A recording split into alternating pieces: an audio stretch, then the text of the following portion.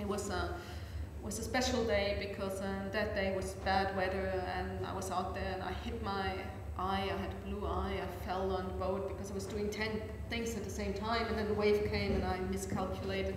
So I had this black eye, and we were going through really cold. It was January. It was -15 or so, snowstorm following that group. And it was 3 o'clock, all the whale watching boats have left, and we were still with the group. The rest of the group went into the fjord, and I said, okay, let's call it a day. We go home. I need to look at my eye.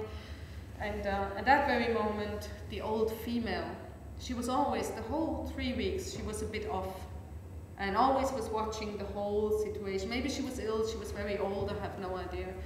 But she came up to the boat all by herself, and she lay next to the boat, and she looked into my eyes.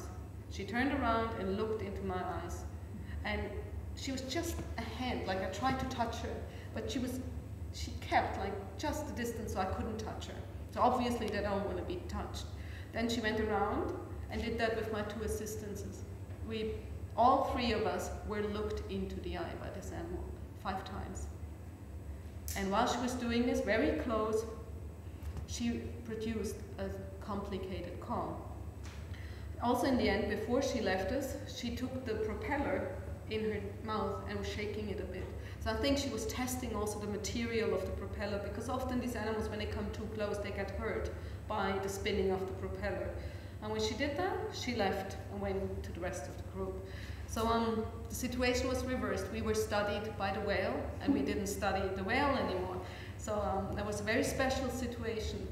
And I'm very glad I did not take out the hydrophone because of this call. And I recorded this call 2 times again later, every time when animals approach the boat. So this might be some excitement call, or I don't know. Did you ever hear it when animals were not approaching the boat? No, never. This is the approach the boat call. Yeah.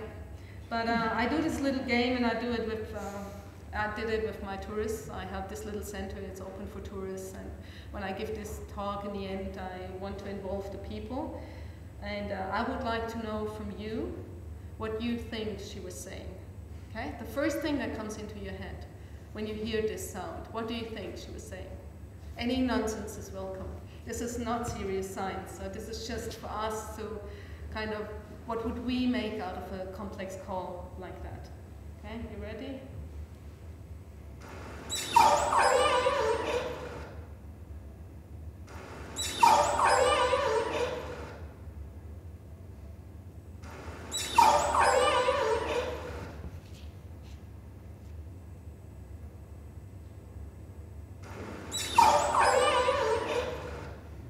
Did you give this sound to me? Do I have it? No, but you can. Yeah, give me a copy of this.